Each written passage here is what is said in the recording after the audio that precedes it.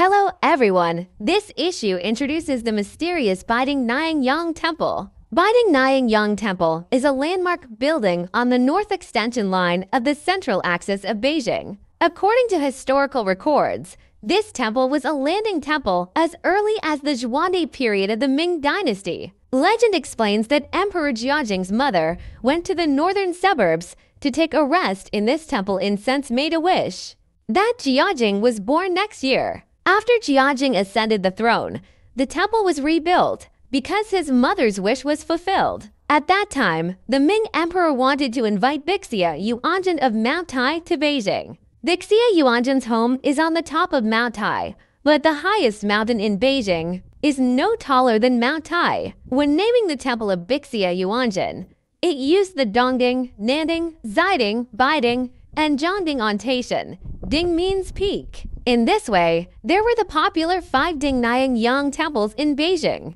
In modern times, the Beiding Niangniang Temple is the most famous. There are many folk stories about the Beiding Niangniang Temple. Among them, the supernatural event of the Beiding Niangniang Temple during the construction of the water cube for the 2008 Beijing Olympics is the most well-known. In 2004, the original plan was to build the water cube on the site of the present, the Beiding Niangniang Temple. On one day, the Beiding Niangniang Temple was scheduled to be demolished. Suddenly, there was a strong tornado while construction crews were clearing buildings on the site. The sky was cloudy, the wind was howling, the sand was moving, and it was amazing. The entire construction site was destroyed, and the site was paralyzed. 44 workers were injured and 2 were killed. At the same time, some unidentified objects such as snakes, mice, etc. were found in the land around the temple. These brought great troubles to the construction, and the ongoing construction was immediately called to stop.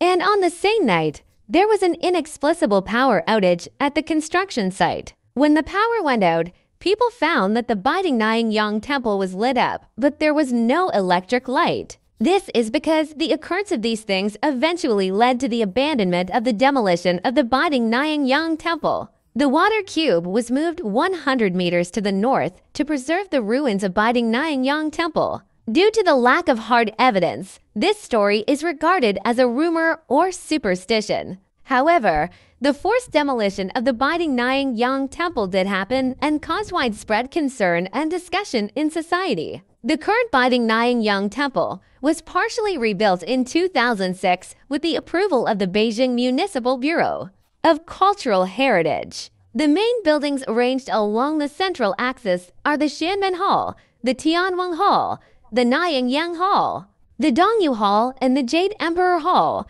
There are 4 courtyards. At present, the parts that can be visited in the Beiding Niangniang Temple include the Xianmen Hall, the Bell Tower, the Drum Tower, the Tianwang Hall, the Niangyang Hall, and the East and West Side Halls, etc. Today, the Beiding Niangniang Temple has become part of the Beijing Olympic Park and is a branch of the Beijing Folk Museum. Many people also come to the Beiding Niangniang Temple to bless, pray to have a child, or pray for safety. Especially for children and women is very effective. I hope you have a chance to visit the Beiding Niangniang Temple to pray. Thank you for watching. Welcome to subscribe, likes, and favorites.